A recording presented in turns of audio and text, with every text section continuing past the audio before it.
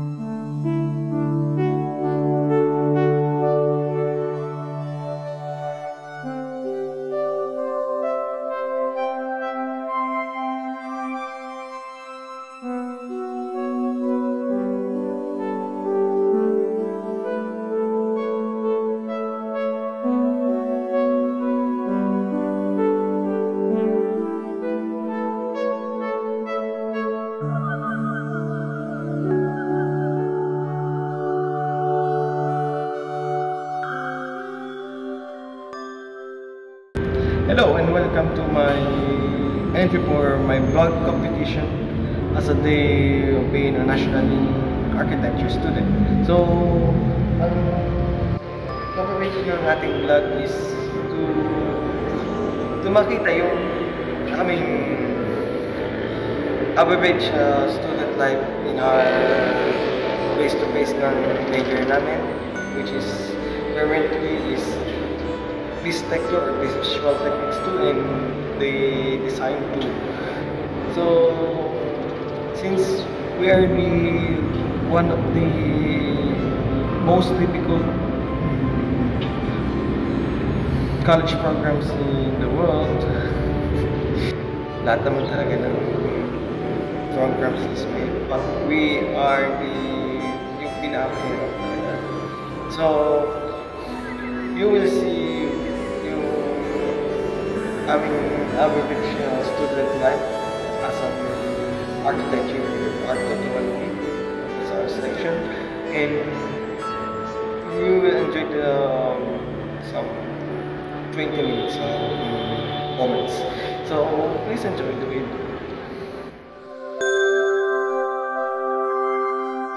So it's now 6:11 a.m.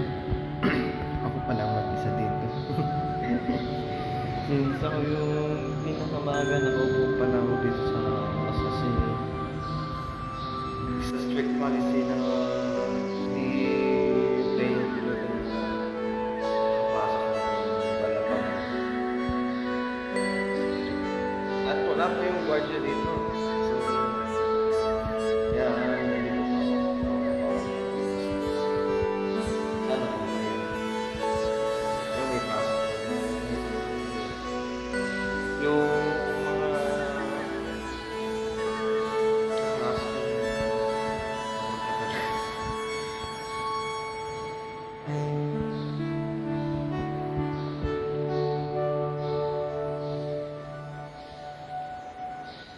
kaya dapat masyadong binavalue ang punctuality. Hindi yung yung American time na dapat German time, kasi nakita ko Germans are the best in punctuality. So pagtyagan natin na mag-antay pa dito. Ano na ka sa Kuya Gab? Pero may visit ko na namin Nakita ko na feeler. Ah, pasok po na kayo. Thank you! Ganda ako. Wala, sa ulo. Ang dami kong big dala. Asa ka nga? So, step by step yung pag ang init. Pakita. Launch aircon. So, ito ginagawa namin pagkabukas ng pinto. Yeah, nagpa-vlog for the competition. Cold air within the room. Ah, kasilaw na yun dito.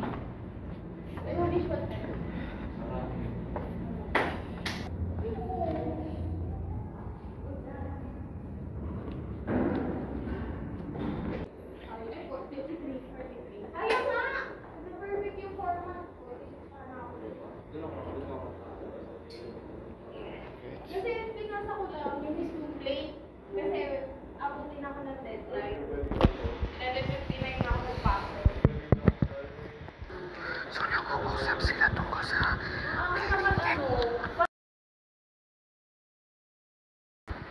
Wood is not easy to clean. Pero gusto ko kasi wood. Pero hindi naman kasi... Let's get started for the midterm. Ako hindi na dumalas ko. Baba celebrity, sir? Opo. Celebrity architect.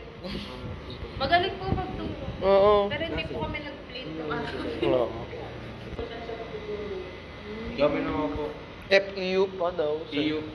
Dami po niyang iniikot na ito.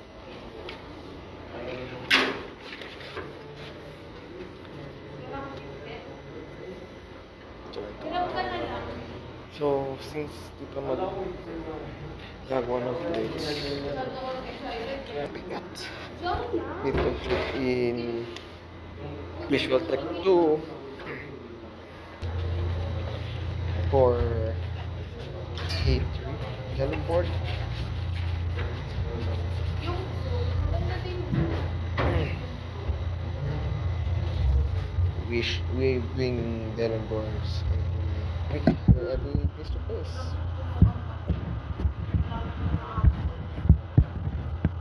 But on the other side, since we are in BSTech, our aim in BSTech 2 is to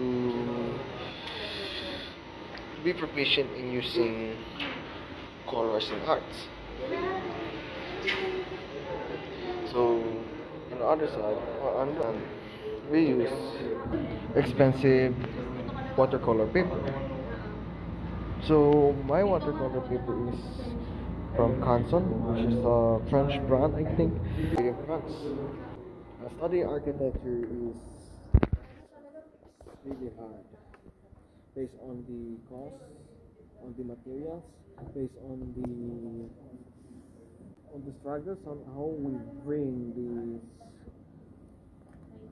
these materials for class, and also on your skill, kung paano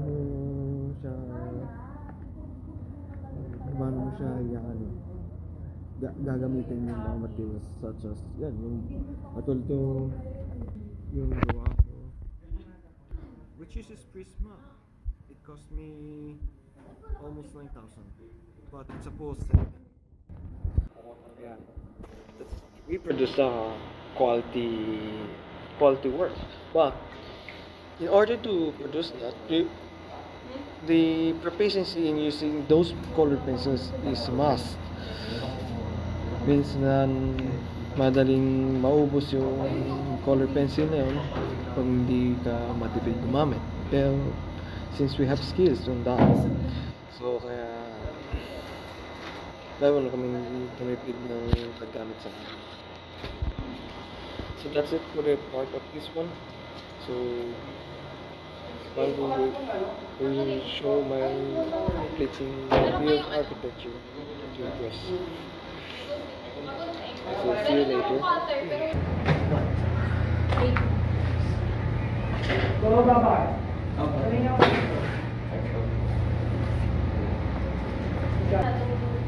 So we use this paper cutter. It's like a X-Acto knife.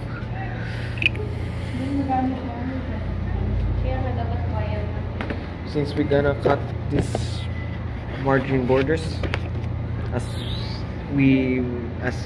instructed by our Professor Amr. At dito, nagwidjat ang pagsisimula ng aking responsibilidad bilang isang architecture student. Pasa ako. So, bidali pala. So, natapos ko din yung pagkat ka na. So, ipapasok na. Asa? Ilan po?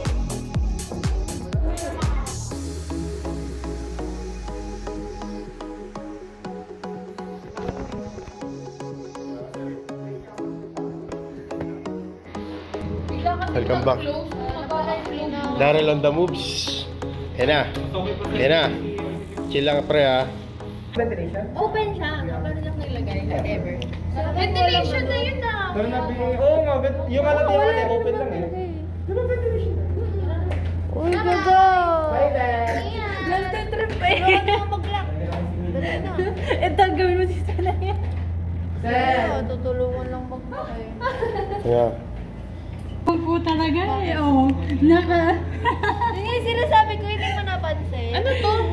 Na ano. Ay! Ay, ang angal! Printed yan oh. Kita-kita kayo sa video ha. Printed yan ha. May proof ako kung anong laman yan nung... Hindi nagsisinungaling ang mga balita. Yung milk tea. Tama ba? Milk tea ilalim. Ito si Kuya Gab. Vlogging nga eh. Vlogging nga eh. Talaga eh. Matanda na eh. Malapit. Putik na yan. Ganun yung kuha ko. Talk to my lawyer. Alam mo naman, kasi kuya, lapit-lapit. Ito yan o. Tignan mo, kaya may orange na ba? Tulungan ko, nakashow nga kasi. Bibin! Wow. Ako naman! Wow, parang naman talagang artist yung gumawa dito. Oh. Wow. Wow. 500 ang baon yan.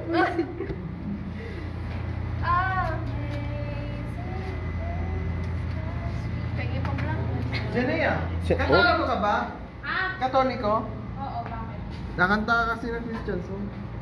Sorry. Hindi pwede na kayo. Tawa na kasi, please. Oh. We have no official... Oh, wala. Yeah! Hindi pa pala kayo official eh. Nakakaano. Hindi pa kasi nasagot si Darrell eh. Inahalis mo. It's a yes? May chance. May chance ba dahil? Pasok! Pasok! Oh, grabe siya. Darrell nga po pala ano? We have compatibility issues. Oh! Eh si Yana. Pasok sa standard mo to si Yana. Hindi, kay Ate Hana lang yan. Kaya napalipat ulit si Hara ng seksyon. Nasaan na ba si Ate Hara? Eh, kaklase ni Hara yun si ano? Si ate. Pero black. Ayoko nga, alit na nagkakaganto na yung black ko. Nakakapagod naman to yan. Sa akin din. May bayad ba to? Kaya hindi ko na inano eh. Kaya hindi ko na sinagad-sagad eh. Kasi na... Patay ka! Te, hindi pa naman pantay yan. Ay! Ay! Kitang-kita ang kanilang pagkakamali. Classic lang. Classic lang to. Hindi ah. Ano, nandiyan na si Sir. Classic color. Kaya ba dito? Classic color. Oh, classic color. Gawa lang naman gold.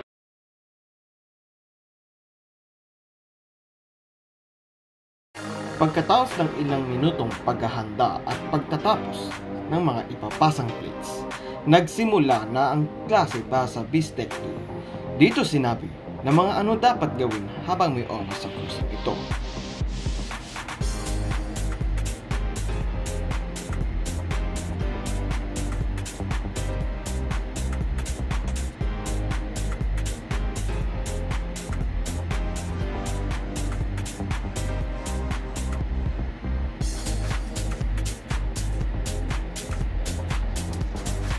Sumunod, nakita ni Prof.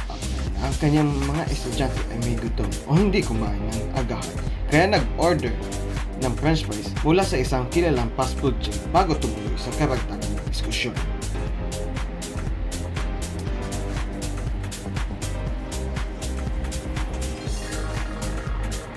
Pagkatapos nito, dito na sinimula kaming mga estudyante ang mga gagawin na plays na target na ipasa sa Mayo 8 at Mayo 13.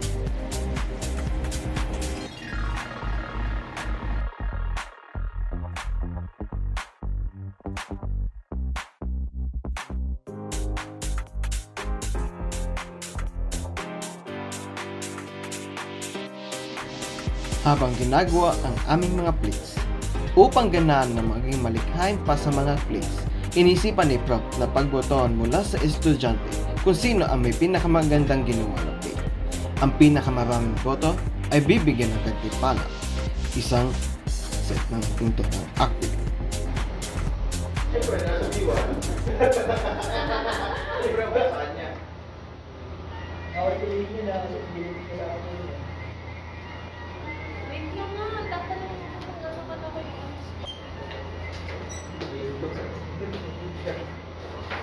Huwag mo na lagyan ng pangalan. Tapos. Kasi...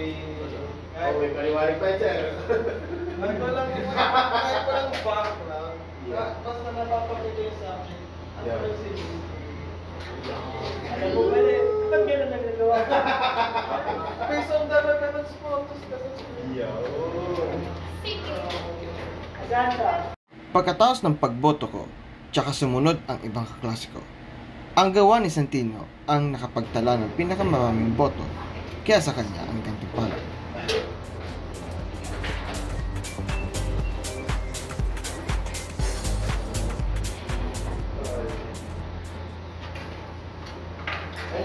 Yung wala siya, Tino. Apa, sir? Tino.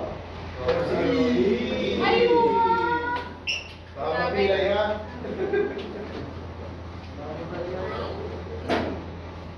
Congrats, pre. 8.7. Iinom na natin yan bukas. Pati na rin ni sir, makukuha ko ng feeling. Okay. Yung kanya, sir. Oh, Bibili na kanya. Much better. iba ka talaga, boss D. Much better. Pamati mo.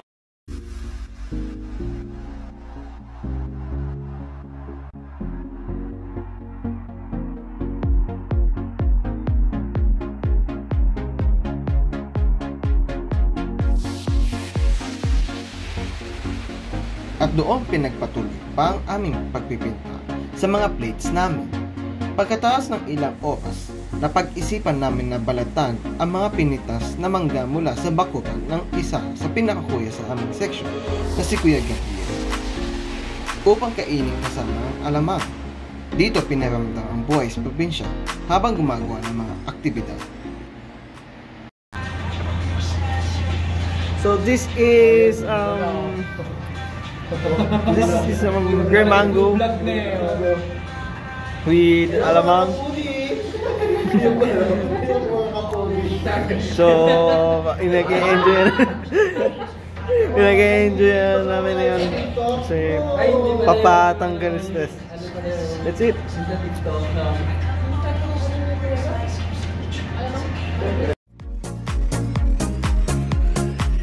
So, kakatapos lang po yung aming Beef 2. So, magla-lunch na kami. Yung mga kaklase ko ay preparing to go out and go downstairs. So, they're not going out. Si Prof up here ay dancing. Dok, Dok. Una ka na. Darrell TV.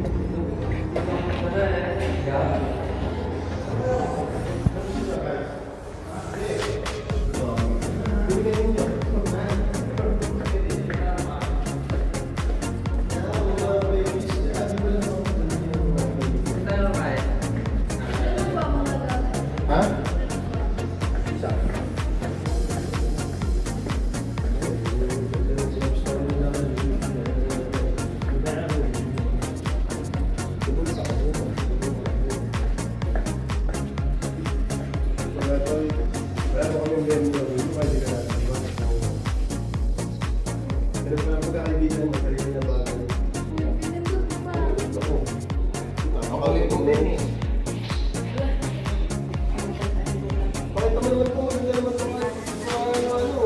Model mo. Ano yan? Benga din. May, alam, may...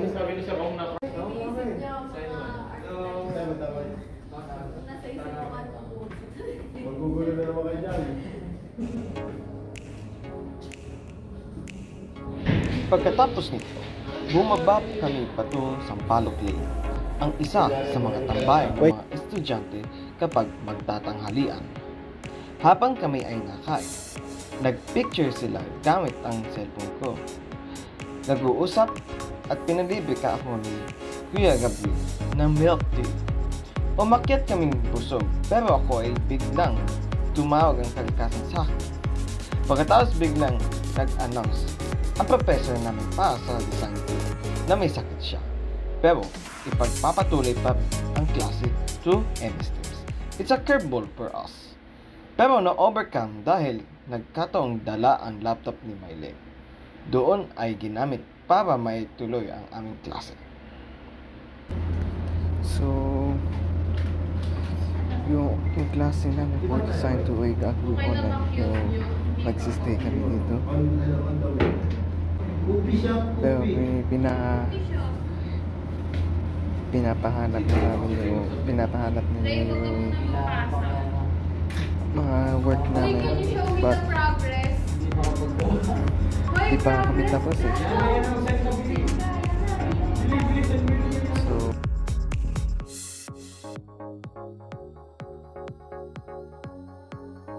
At dito nagpatuloy pang araw namin bago matapos ang klase. At this time, hindi katulad noong unang kurso. Dito naman ay inassist ng Design 2 Prof na si Prof Paul Eugene Ong ang mga progress ng designs namin. Yung aking plate ang isa sa nabihag sa mata ng Prof. Sinabi niya na ang aking design ay nakato sa data-driven na design. Habang may class, pinabalik na ng naunang Prof ang mga ginawa namin na may kasama ng score. Pagkatapos ng ilang oras, tinapos ang aming lecture sa Design 2 kahit ito ay na-cut short sa sanang dismissal time ng 6:20 p.m. Nationalian architecture student. So, takeaways from this vlog was first in BSTech 1, Visual Techniques 2, Visual Techniques 2. So we did our watercolor painting, but unfortunately we didn't finish on time. So gave us another until May 13 to accomplish that plate. Also the mixed media plate consisting of watercolors and colored pencils, which is our midterm plate for the BSTech 2. On Design 2, we did our online meeting about design fundamentals, since our professor was sick but is able to teach us, and some of the hidden hilarious moments happened during the BSTech 2, but sadly it didn't record it because we use our phone for some moments. but within our face-to-face day for our specialized subjects or major subjects was cut short due to the Design 2, but we have learned a lot. We have some hilarious moments, and that's it. So here it concludes my entry for the blogging competition. That's it. Bye bye.